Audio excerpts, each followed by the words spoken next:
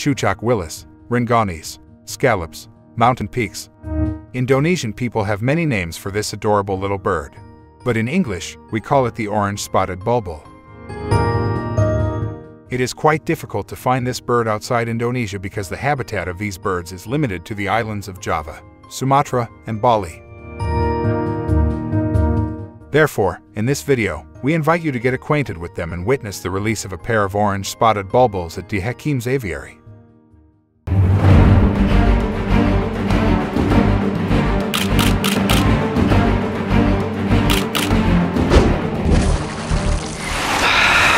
It's the Aviary!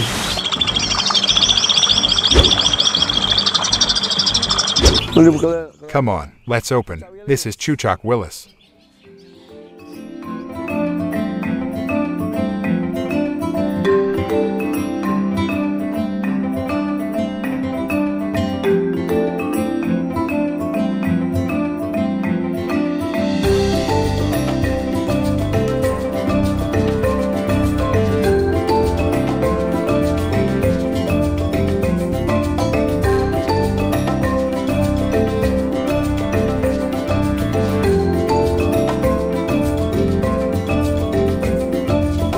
Orange-Spotted Bulbul.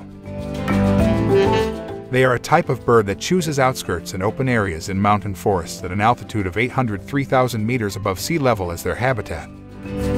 In addition, this bird with the Latin name Pycnonotus bimaculatus also likes to live in the foothills and riverbanks that are overgrown with vegetation. Food Orange-Spotted Bulbul is small fruits widely scattered in mountainous areas, such as mangoes, papayas, or bananas. However, they also like caterpillars and insects. They have a habit of living in pairs. They rarely colonize with each other, except when gathered in trees with many fruits. Orange-Spotted Bulbuls make their nest using materials such as roots, tree trunks, and leaves, which they then place around bushes. The nest is shaped like a saucer and can hold 2 to 3 pink-spotted eggs produced by the parent Orange-Spotted Bulbul. The body length of the Orange-Spotted Bulbul is about 20 centimeters if we measure it from the tip of the beak to the tip of the tail. Their upper and back are gray-brown, while their underside, belly, and chest are dull white. The wings and cheeks are decorated with a golden yellow color, with a black beak and legs. If you notice, there are orange spots on his head, and that's why this bird is named orange-spotted. To distinguish male and female Orange-Spotted Bulbuls, you can observe their bodies. The female Orange-Spotted Bulbul is shorter, smaller, and rounder than the male. The male tail is longer. In addition, the male Orange-Spotted Bulbul is more active and often makes noises than the opposite sex. Orange-Spotted Bulbul belongs to the type of songbird, in contrast to that of the female, which is small and often intermittent. The male Orange-Spotted Bulbul voice is resonant, rough, and firm. Let's take a closer look at their voices.